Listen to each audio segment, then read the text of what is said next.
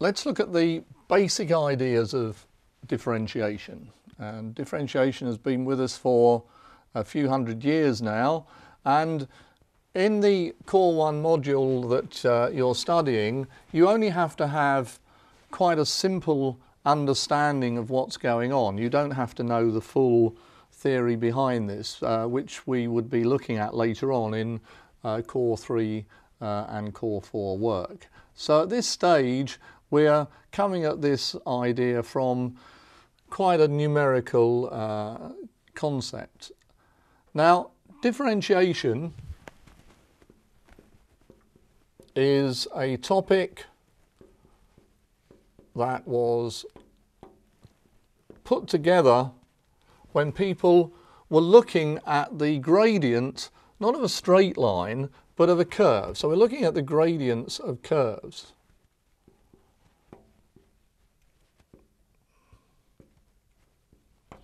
What do we mean by the gradient of a curve? Well, if I draw a curved line and say, how steep is it? Then, of course, imagine you're some chap trying to walk up this hill. When you're at the bottom of the hill, you don't think it's too steep. By the time you got up here, you'd be thinking, crikey, that's very steep. So the gradient of a curve changes. Now, that's really crucial, this word change.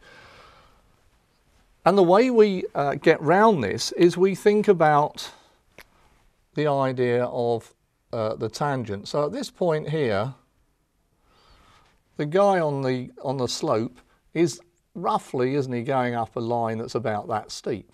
Whereas by the time he gets here, he'd be going up a line that's roughly that steep. So it's the idea of the tangent to the curve that's crucial in the work we're going to do. This process called differentiation. It doesn't even seem to relate to curves when you first meet the word, but that's what it is about. So we'll kick off with a very easy curve. So we'll kick off with y equals x squared.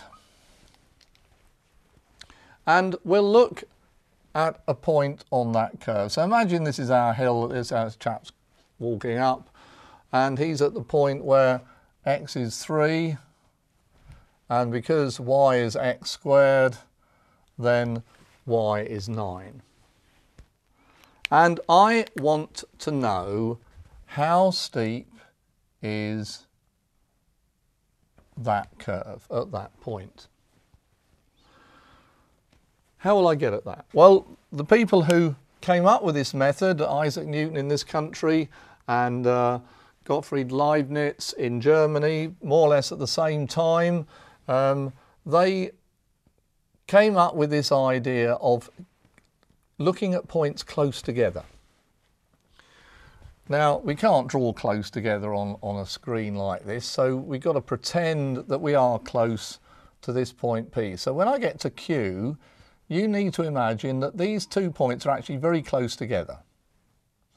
And if you look at the numbers I've used here, x is actually only 3.1. So this whole diagram here is an exaggerated version of what's going on very close to this point.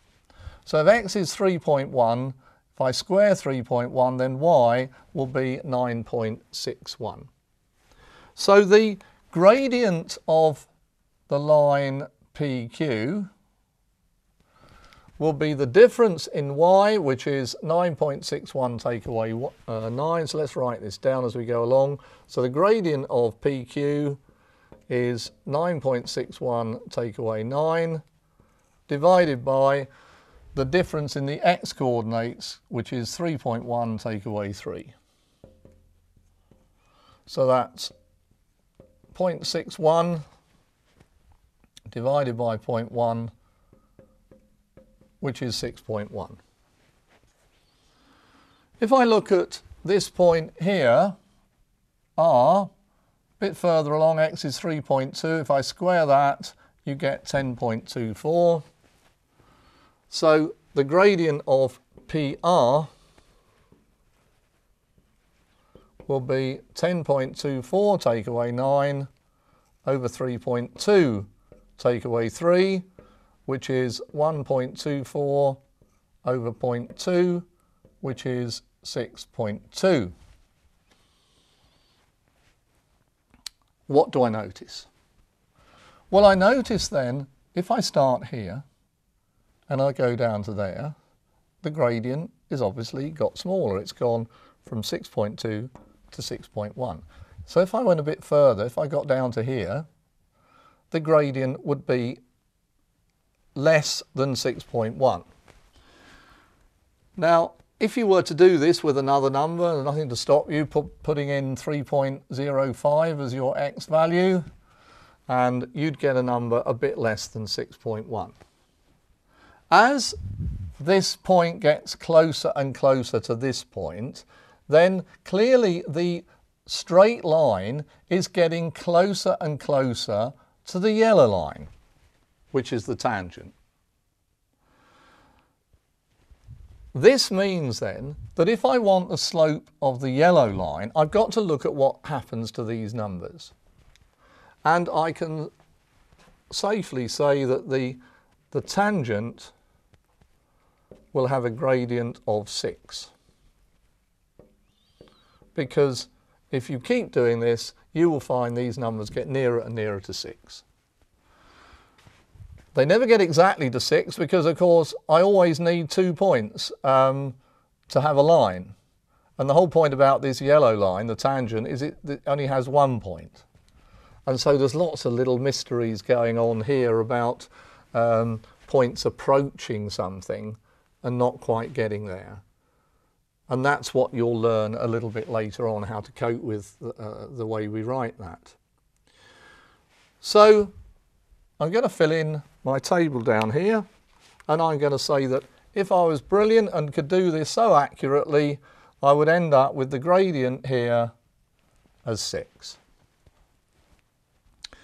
I could do that all over this graph at all sorts of different places. If I do it when x is 2, I come out with the answer 4.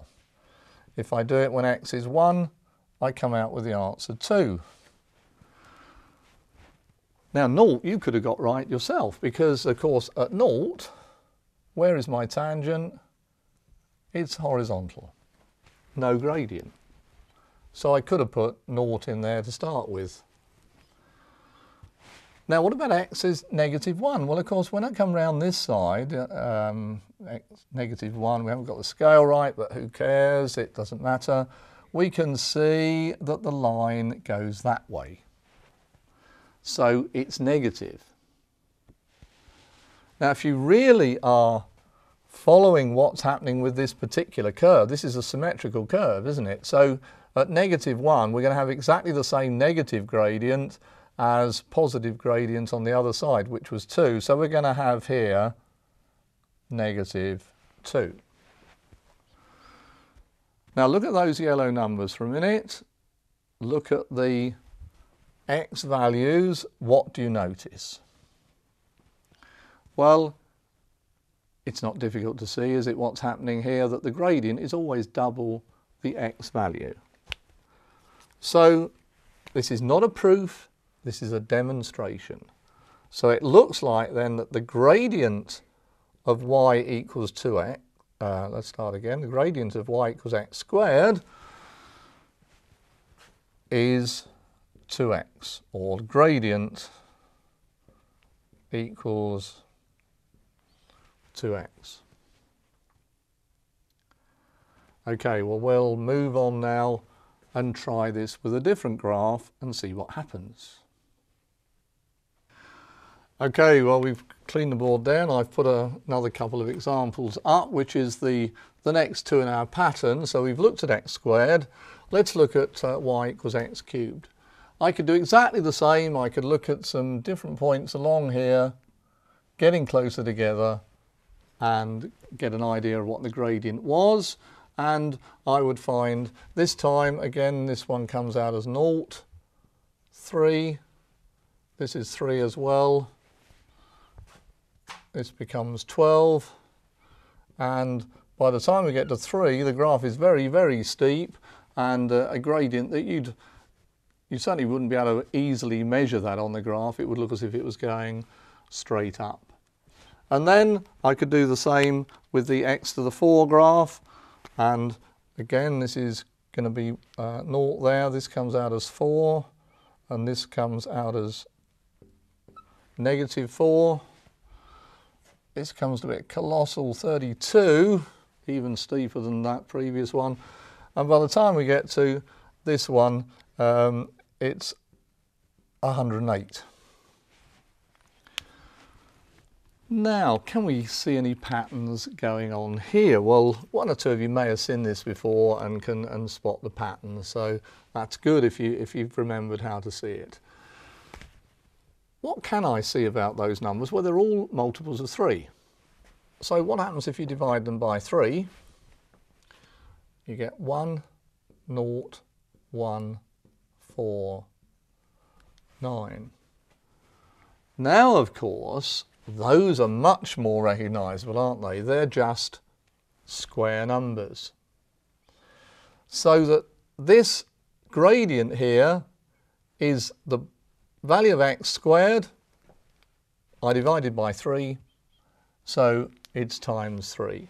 So for my y equals x cubed graph, the gradient is 3x squared. Now let's look at these numbers. Again, not an obvious pattern there, is there? But they're all multiples of 4. So let's divide by 4. Negative 1, 0, 1. Nothing terribly obvious. I mean, they're pretty similar to that. But immediately I go to 8. And then 27. Then you can see what it is. They're all cube numbers. And they're cube numbers, these then are cube numbers multiplied by 4. So if y is x to the 4, the gradient is 4x to the power 3. Now, the pattern unfolds very quickly, doesn't it? X squared, we had 2x. X cubed, we have 3x squared. X to the 4, we have 4x cubed. So if I start with, let's pop this in a box so that it doesn't get confused. If we start with y equals x to the power n, then we can find that the gradient appears to be careful, we haven't proved it, this is only a demonstration. We appear to have found that the gradient is n times x to the n minus 1. And this will be referred to as the gradient function. So this is the gradient, let's give it its full name, the gradient function. And the process of finding the gradient function is our title. That's called differentiation. If I'm using my function notation, so if I use function x notation for x to the n, then there is a symbol for the gradient function. It's f with a dashed. So we would say that f dashed x, the gradient function, is nx to the n minus 1. And like everything in mathematics, there's always another way of writing it. And in our next lesson, we will look at the, in a sense, the original notation for this process of differentiation. And we'll look at this in a little bit more detail.